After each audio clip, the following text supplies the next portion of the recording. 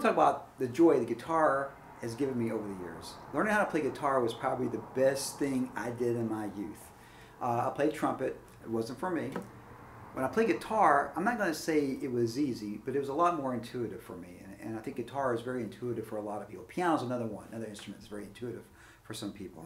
And so when I put my hand on the G chord for the first time, and a D chord and C chord, it felt really natural to me in a lot of aspects. And so I know a lot of folks out there would love to play music. They love music. They want to play music. And it's really never too late to learn how to play guitar or piano or whatever instrument you want to learn how to do.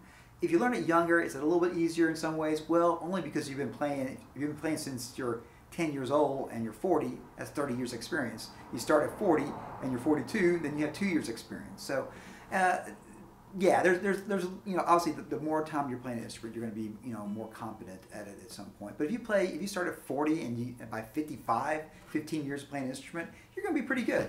So it doesn't really matter when you start playing an instrument, especially if the goals you have are to play songs you want to sing along to. That was always one of my goals, to be able to sing, play whatever Beatles song or Buddy Holly song or whatever song I heard on the radio that I want to play and sing along to.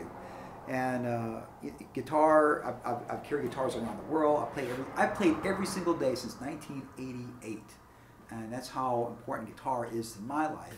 I teach guitar. I've taught over 1,000 students how to play guitar, and it's amazing when I think about that.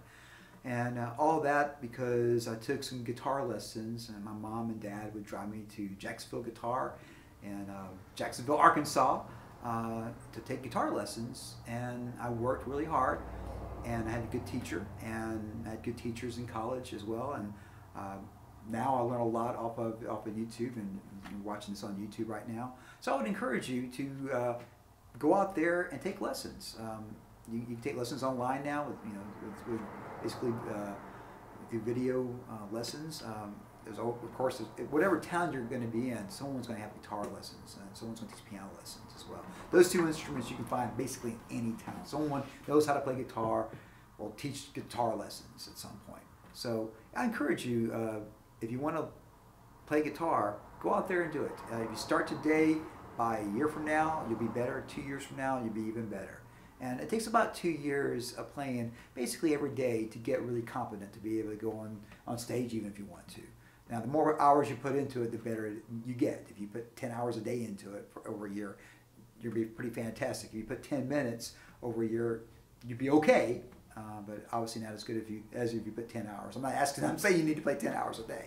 But if you put a good hour every day for a year and 2 years, that's enough time that you're going to be pretty competent on playing whatever styles that you want to play. So I would encourage you heavily to go out there and take guitar lessons and learn how to play whatever instrument you want to play. Guitar was meant for me, and I look forward to another 30, 40 years of playing guitar, and I don't see why not. So 1988, every single day, playing guitar. Rock and roll, everybody. And of course, it does compute.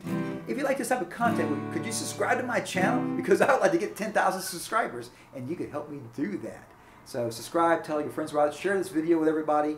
And if you have anybody out there that really wants to be encouraged about taking an instrument as a little bit pep talk, share this video with them. Thank you. Compute that.